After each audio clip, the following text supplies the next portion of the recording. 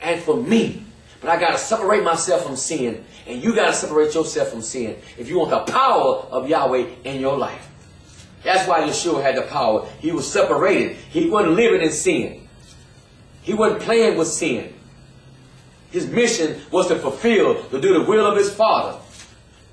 So John tells us that when the Ruach comes, he said, I'm going to baptize you with water, but one comes after me, who is Yeshua, who shall baptize you with the Ruach and fire.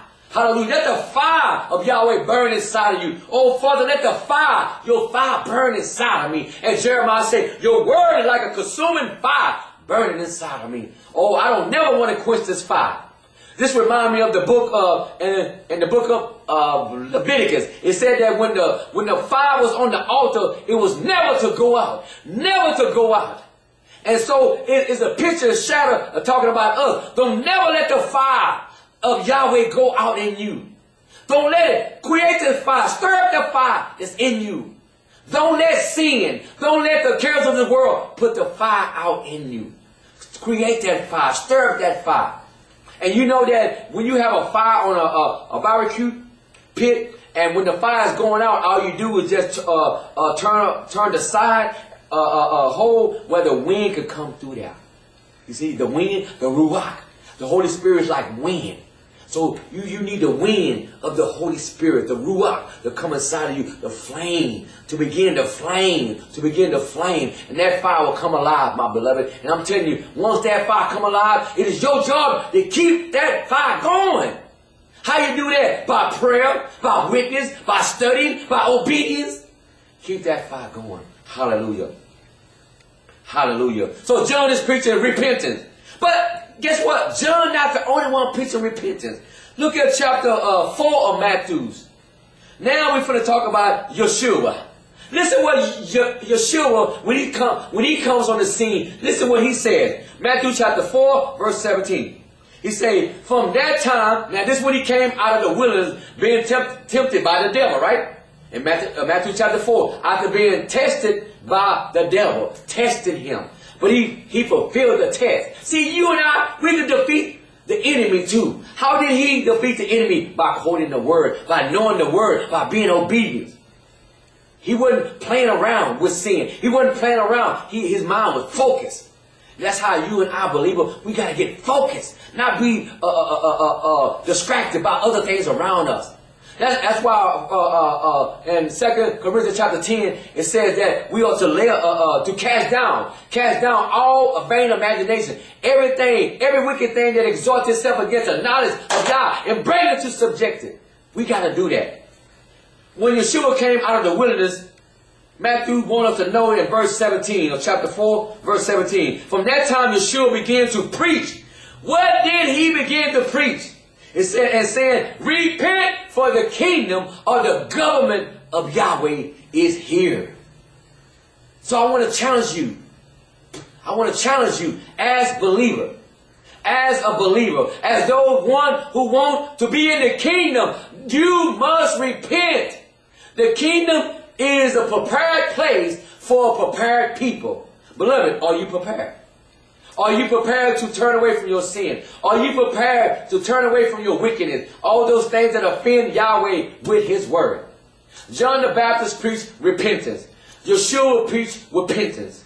Look at Acts chapter 17. And we'll close on this verse. Acts chapter 17. So John the Baptist preached repentance. Yeshua HaMashiach preached repentance. Listen what Paul says. Acts chapter 17. Even Paul preached repentance.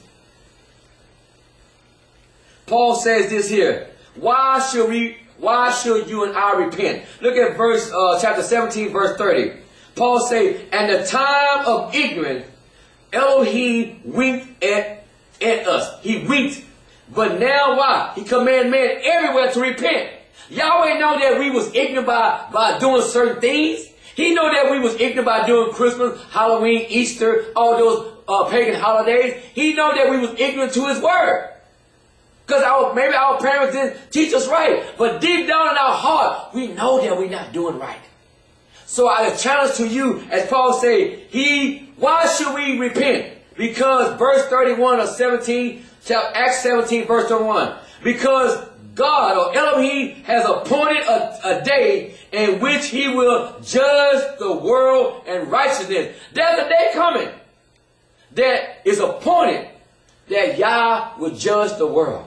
And so, my beloved, I don't want you to be found guilty on that day.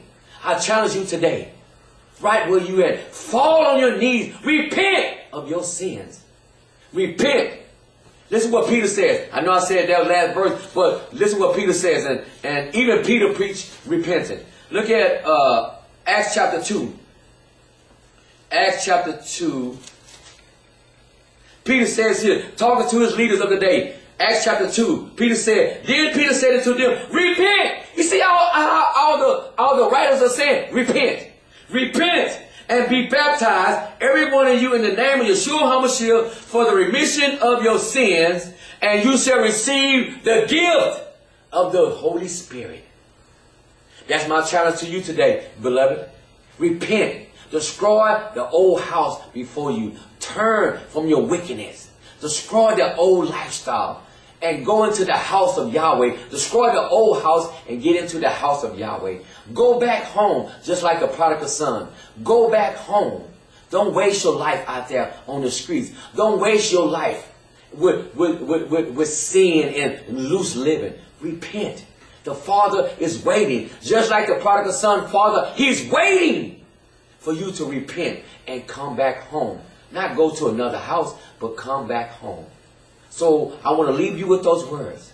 I pray, Father, that today, those that are out there listening to this message, Father, those that will hear this message, Father, knowing, repent. You broken the commandments. You sinned. You committed adultery. You're a liar. You lied. Have you ever lied? That's a sin. Have you ever committed adultery? That's sin. That's sin. Have you ever stole something? That's sin. Okay? Have you ever put anything before Yahweh? That's a sin. Have you ever hated your brother, your sister? That's a sin. That's sin. 1 John 3:4. 1 John chapter 3 verse 4 say, sin. What is sin? Transgression of the Torah. And how many sins you have to break to be a sinner? One. So today, beloved, turn from your sins. Confess your sins and turn to Yahweh, that you may be saved, that your sins may be forgiven, and you receive the Ruach. Until next time, shalom, my brother and my sister.